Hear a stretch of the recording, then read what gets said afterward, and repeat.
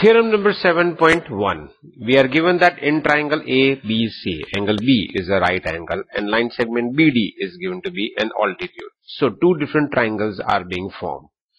So if an altitude is drawn on the hypotenuse of a right angled triangle, then the two triangles so formed in this particular different closed semi-planes of that altitude are similar to the original triangle, that is ABC, and also they are similar to each other.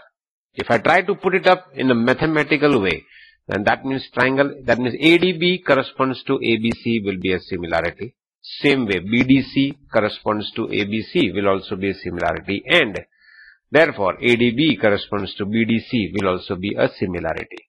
We don't need to prove this theorem. We'll remember this theorem as it is without proof.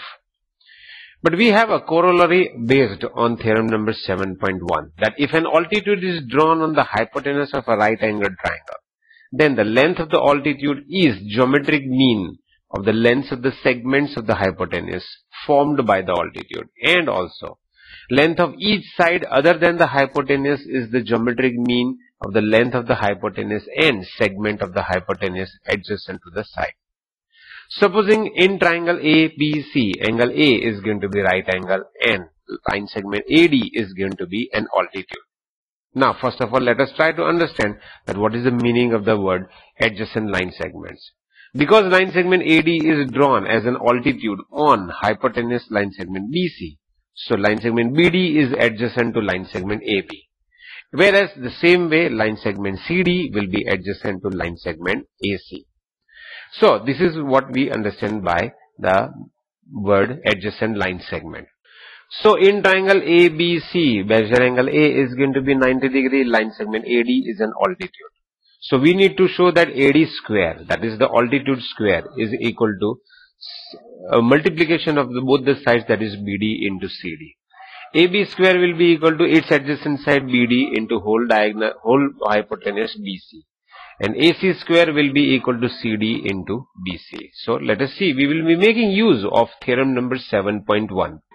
So according to theorem number 7.1, we know that ADB corresponds to CDA would be similarity. And because of that particular reason, I can write on the ratio AD upon CD is equal to DB upon AD. Taking cross multiplication, AD square is equal to BD into DC. Same way, we know that for triangle ADB and triangle ABC, that ADB corresponds to CAB is a similarity. And therefore, once again writing down the ratio, AB upon BC is equal to BD upon AB. Taking cross multiplication, AB square is equal to BD into BC. And the last result also for triangle ADC and triangle ABC, that ADC corresponds to ABC is a similarity. Writing down the ratio once again, AC upon BC is equal to DC upon AC, because those triangles are similar triangles, and so cross multiplication would give us AC square is equal to DC into BC. So we need to remember these results so that we can solve some of the numericals based on this. Not only numericals, theorem number 7.2, which is Pythagoras theorem, is also proved by using the same result. Now, according to Pythagoras theorem, the square of the length of the hypotenuse of a right angled triangle is the sum of the squares of the length of the other two sides. So, for example, in triangle ABC, line segment AC, measure angle A is right angle. In order to prove this theorem, we need an altitude, line segment AD. So, in the given part, angle A is going to be right angle of triangle ABC, and we need to prove that AB square plus AC square is equal to BC square. As I told you, we require the altitude, that is line segment AD perpendicular line segment BC, so D belongs to line segment BC. Here angle A is given to be right angle, and because of that reason angle B and angle C would be acute angles. B dash D dash C, that is what we will be getting at over here. And therefore BD plus DC is going to be BC. Applying the corollary of theorem number 7.1, we can always write down that AB square is nothing but BD into BC and AC square is nothing but CD into BC. Adding up both of them, AB square plus AC square, that is BD into BC plus DC into BC.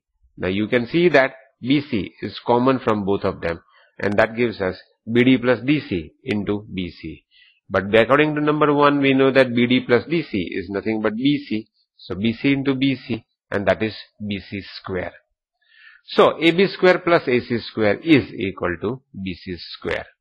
Theorem number 7.3 is the converse of theorem number 7.2, that is converse of Pythagoras theorem. In triangle, if the square of the length of the side is equal to the sum of the squares of the other two sides, then the angle opposite to the first side will be a right angle. That means putting up mathematically, BC square is equal to AB square plus AC square, if that is given. Then angle A, that is the side opposite to line segment BC, is a right angle.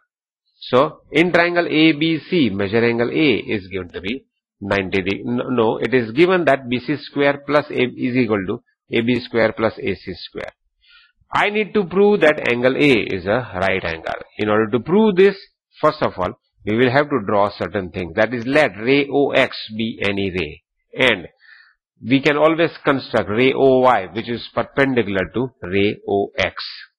So angle AO would be right angle. Let M be on point on ray OY, so that OM should be equal to AC. And N be point on ray OX, so that ON will be same as that of AB. That means AC is same as OM and AB is same as ON. So we require to draw line segment MN. Now what we get, that in triangle OMN, angle O would be obviously right angle. So that is OM is perpendicular to ON. And that means triangle MON is what type of right angle? That is a right angle triangle. And if it is a right angle triangle, then if an angle O is right angle, then line segment MN should be the hypotenuse. Because line segment MN is hypotenuse and angle O is right angle, we can always use Pythagoras theorem. So MN square is equal to OM square plus ON square. But we know that OM square is same as AC square and ON square is same as AB square. But we know that AC square plus AB square is nothing but BC square. So MN square is same as equal to BC square. So I proved that MN will be equal to that of BC. That means MN is equal to BC. Now let us prove that these two triangles are congruent triangles. So in this triangle ABC and triangle ONM, let us consider the correspondence ABC to ONM. And that gives us line segment AB congruent to line segment ON. We constructed it that way. Then line segment AC congruent to line segment OM. We constructed it that way. And we proved that line segment BC is congruent to line segment MN. We have already proved that. And because of that particular condition, ABC corresponds to ONM will be a congruence by SSS. So that means triangle ABC is congruent to triangle ONM. That means measure angle O should be same as measure angle A. But we know that angle O is a right angle, and therefore angle A is also a right angle. So that is converse of Pythagoras theorem. We need to remember one of the important results, that is known as Apollonius Theorem, and we can make use of this Apollonius Theorem directly in the numericals. In triangle ABC, supposing line segment AD is given to be a median, that means point D is the midpoint of line segment BC.